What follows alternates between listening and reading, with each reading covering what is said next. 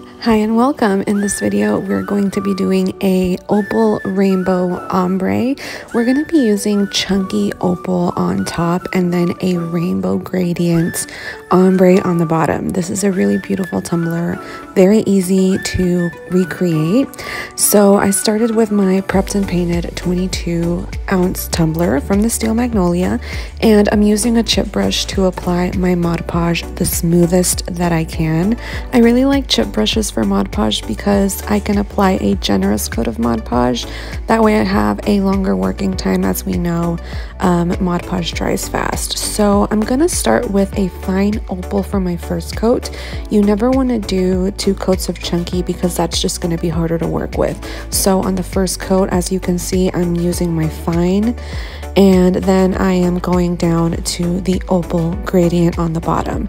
So I kind of tilt it a little bit towards the opal, and I just tap on my jar to slowly release each color glitter.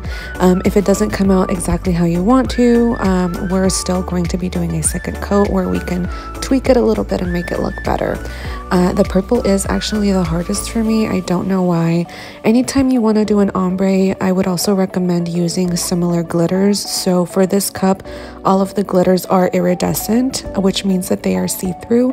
If I were to use a metallic glitter, that would be more difficult to create an ombre with. You want your cup to look nice, so you know that helps with ombres. So here I brushed off excess, which I did not show before starting to apply my Mod Podge for my second coat. So I'm applying Mod Podge to the opal glitter first so that I do not drag down the rainbow colors to the opal. I don't want it to look muddy. So this is just one of the tricks that I use when I am doing the second coat. I don't seal anything.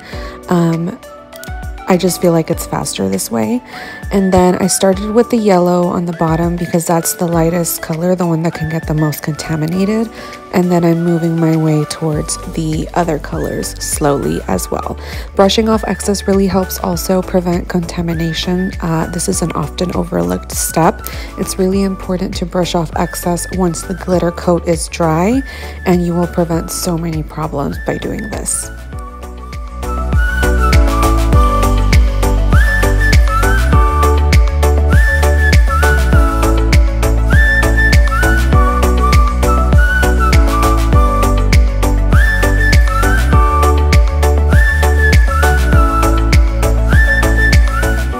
Now that I have my second coat smoothly applied, now I'm going to apply my chunky opal glitter. Again, we don't want to do 2 coats of chunky because that makes it harder to work with. So I started off by applying the icy opal to the rim of the cup, and then I tilt the cup and slowly pour to create that falling ombre effect. When you are doing an ombre with chunky glitter, I recommend you do the chunky glitter first. That's going to really help with the ombre. And then speeding up the second coat here because you already saw me do it on the first coat, I'm doing it the exact same way.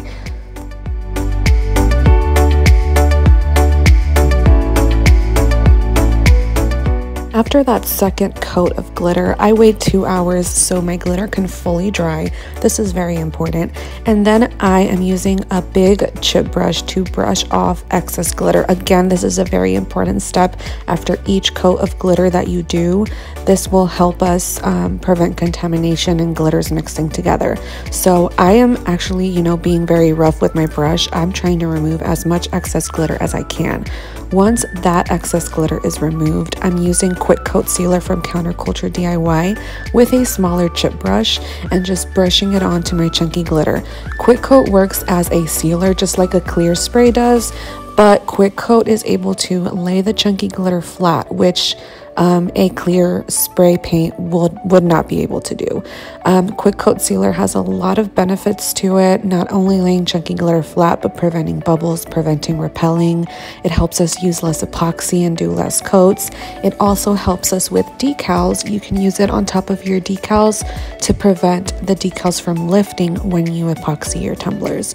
So highly recommend this product. There's many uses to it, and it's just a lifesaver for several problems that come up during the tumbler process.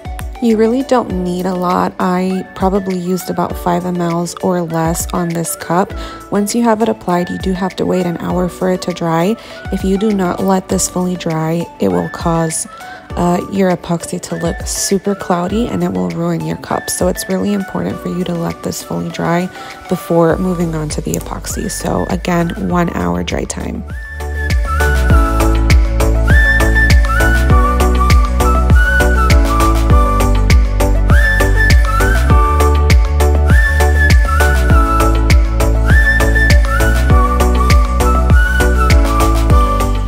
Because I used quick coat sealer, I'm only going to have to do 2 coats before sanding.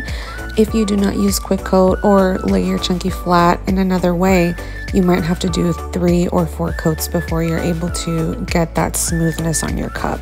So I'm using medium viscosity epoxy here, and this is how I apply the epoxy. I start on the opal first again.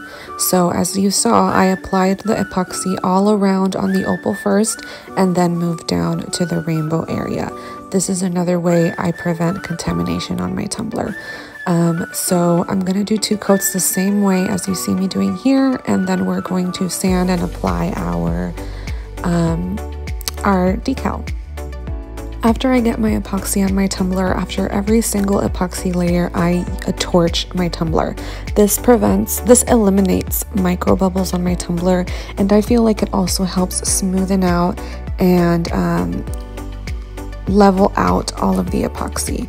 After sanding and after 2 coats of epoxy, I am going to apply my decals. So I'm using a temporary tattoo that I got from Amazon, and I'm going to apply it on my tumbler. It's very easy. I personally am not a fan of water slides or anything like that, so this is just an easier way for me. So I start by wetting the tumbler. I feel like this helps with the application, and then I remove the clear protectant from the tattoo and lay it face down on the area that I want the tumbler to go. I make sure that it's completely flat on the tumbler, and then I start to wet it with a sponge. So make sure that it's completely flat. There's no like lifts in the middle or something, because that can cause the tattoo to not be applied properly. So I just kind of smoothen it out with my hand. You really just leave it for like about 30 seconds and then you can start to peel it off. Super easy.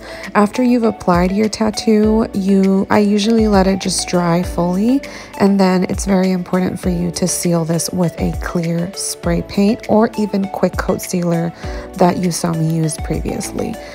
This is very important. If you do not seal this tattoo, you're going to have 10 billion problems when you epoxy your final coat. So this is what it looks like. Pretty dull right now because of the sanding, but after sealing, here is the final coat. I hope you enjoyed this video. Let me know of any questions. Follow us on socials and subscribe. See you soon.